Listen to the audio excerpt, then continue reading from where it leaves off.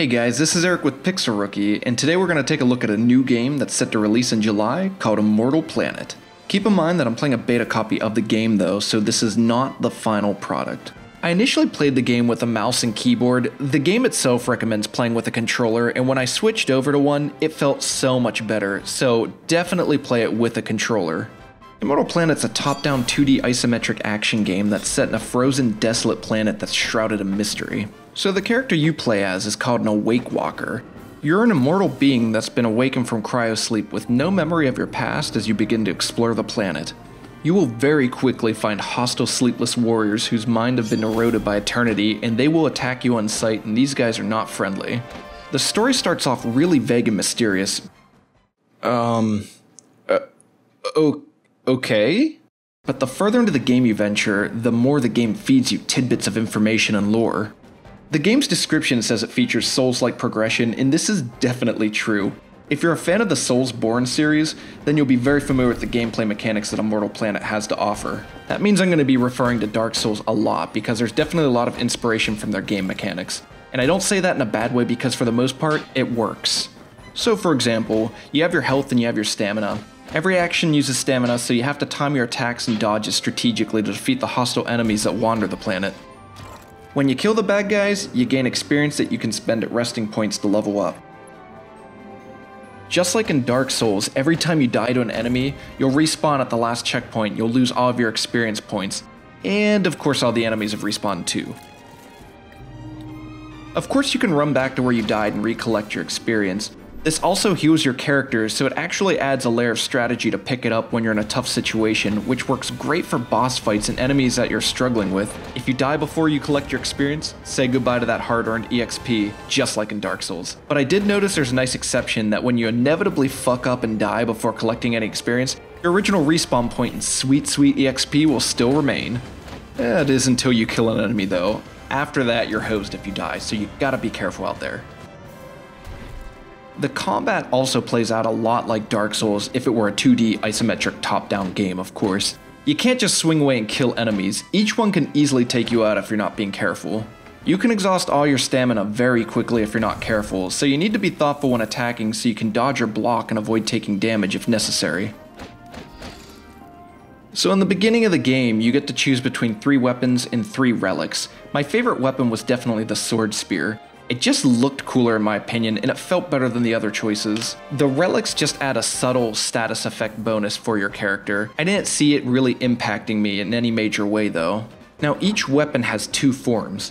When you hold down the attack button, you'll transform it into a secondary form, changing the attack damage, speed, and range. This gives you some variety in how to fight enemies and opens up combat choices as well. For example, when I change my sword spear into its secondary mode, you guessed it, it looks like a spear instead of a sword.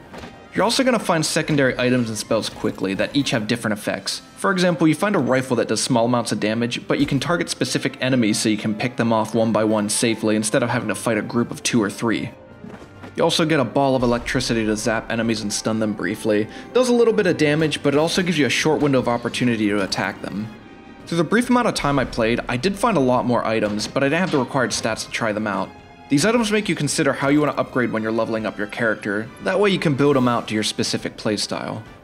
The level design itself is pretty tight. It's straightforward enough with a little bit of room to explore.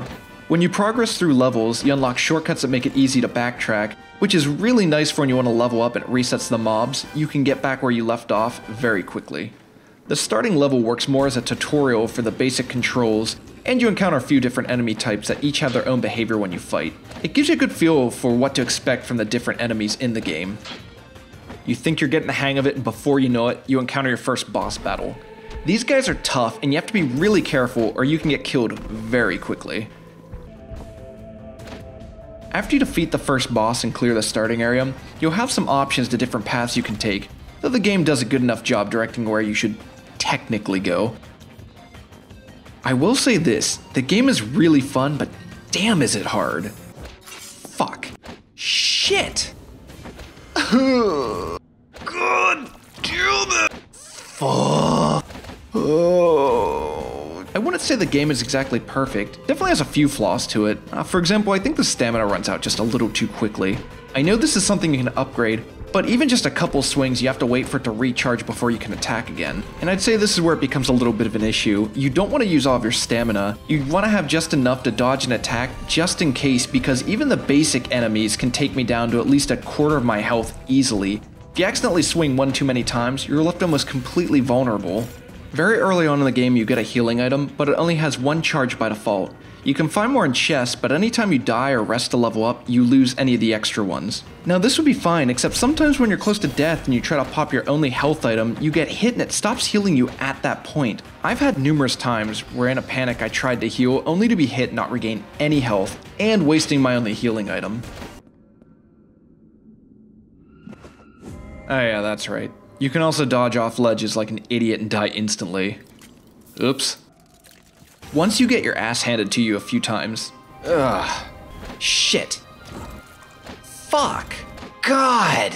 A lot of times, you'll hopefully make it to the area's boss, and these guys are fucking vicious. Not only do they have a ton of health, but they're able to 2 or 3 shot me easily, and once you're at that point, it's almost impossible to recover your experience from where you last died and be able to make it back to a save point to level up. And if you're not careful, you're probably gonna die on your way back to the boss a few times. Now I know what you're thinking, and I know I should just get good, but I feel like I was doing pretty decent while playing, but the enemies just did so much damage and you have to use your heals very sparingly. There are a lot of times when I died I felt like it wasn't very fair, but in hindsight, pretty much every time it was a death I could have avoided if I had just fought more carefully and a little more patiently. So just like Dark Souls, if you're not looking for a game that's going to make you its bitch while you fight your way through it, you're probably going to have a bad time. My only other minor gripe is that throughout the entire time I played, I didn't find any other main weapons to equip. Other than your basic attacks on each form of your weapon, it didn't seem like there was too much variety with it. I'm sure you'll find more eventually, but I also think it's nice to have a little bit more variety towards the start of the game. Don't get me wrong though guys, overall, Immortal Planet is an absolutely gorgeous 2D game, and I really did enjoy playing it. So if you're a glutton for pain and like a good challenge, I think this game would be a perfect fit for you. Alright, what is that? Oh, God. Here we go. Fuck. Fuck. Fuck. Shit. Come on, you piece of shit. Fucking die, yes! Oh, finally! God!